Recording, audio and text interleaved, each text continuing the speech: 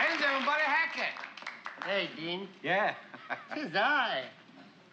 'Tis I? 'Tis I. What's 'tis I? That's from legitimate theater.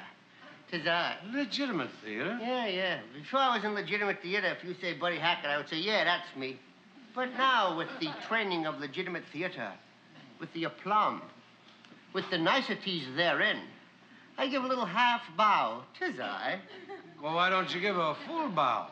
Because I'll blow the pants. Oh. I not only have legitimate theater, but I got a full season there, you know. Yeah, let's sit down. Okay. Huh? And I just want to speak to you a while, you know. Okay, we might as well speak about something because the only thing we rehearsed is sitting down. Well, let's chit-chat about anything you want to. All right, I'm going to tell you what happened.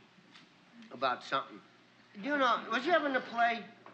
No, I've never been in a play. Let me tell you a few stories about plays, all right? You want to know the first job I had on a play? Mm-hmm. I had a part, and it was a Civil War story. And I'm supposed to say, I walk in, and I salute the general there, and I say, sir, and then there's a noise of a cannon shot. And I say, hark, I hear the cannons roar, which is not my type of, that's not my, in my old neighborhood, you yell hark, they hit you in the head with a bottle. You know? I wasn't raised in Sherwood Forest. Hark, tra-la, tis Robin. So I got to do, like, hark, I hear the cannons roar. So now, we had one of these stage managers. I don't know if you ever meet them. In legitimate theater, they got kind of people you're not too sure about them, there's a lot of rumors around that they're not regular.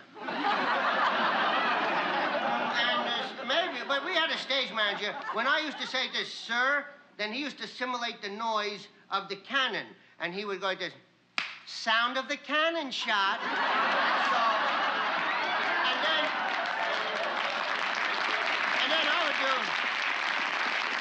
And then I would say, hark, I hear the cannons roar, see? So now we rehearse 3.5 weeks, and every day we rehearse it 5 times a day, and I keep hearing him go, sound of the cannon shot, see? Now, opening night, the Schubert Theater in New Haven, right? Right. They had a real cannon shot, but I never heard it. All I heard was sound of the cannon.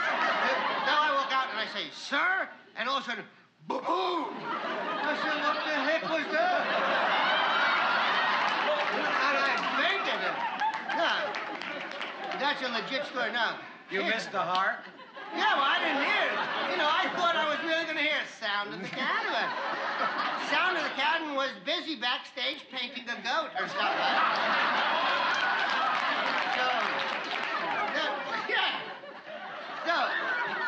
Now, one time, there was this, you ever see a movie, Desperate Hours? Oh, yeah. Yeah, and it was a play on Broadway first, Desperate Hours. So there's a scene where a couple of gangsters take over a family, and they hold them cowed, and they got them, they're in their house with guns and all. So they open in Chicago, this company of Desperate Hours. And the first scene, the curtain goes up, it's about 3 minutes old, and you see the gangsters in these people's house, and the guy fires the pistol, boom, and he's not supposed to. So, the dumb actors, instead of saying, oh, you nearly hit us, the father goes, ah, and he falls. Now, he's supposed to die in the third act.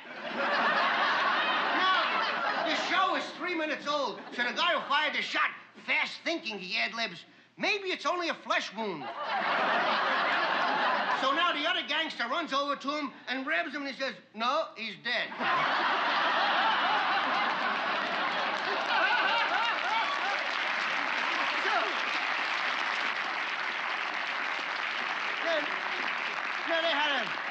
They had to bring down a curtain, and someone came out and made an announcement that there was a mistake, and they'll start over, which I don't know how good a night of theater that was, but anything like that ever happened with you? No, I've never been in a legit theater.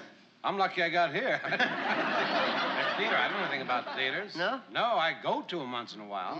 One time, I'm talking about guns, it reminds me. I was a kid, I was in a pool room. You shoot pool? Oh, yeah. The pool rooms I'll talk about. The theaters, no. Yeah. So I was about 13, 14 years old. I was in a pool room. And it got held up. And these gangsters come out, and everybody hold up. So everyone hold up. I was about 13, 14. All the other guys were about 18, 20. They frisk them. Anyone didn't have any money, wham, they give them a shot in the face, So I was scared they're going to shake me down. I didn't have a dime, I was a starving kid, runny nose and all like that. I think whenever you starve, your nose runs. Well, I don't know. know, but that was in my neighborhood. It looked stupid. If you had enough to eat, you suddenly could have a Kleenex. So, anyway, I was in the pool room, and they're holding up, and after they collect from everybody, they say, now we're going to get out of here. They're going to take a hostage. So I was about the youngest. So they say, you, come with us. At which point, my mind moved faster than it's ever moved since. I said, oh, boy, can I drive? They said, you stay. You come.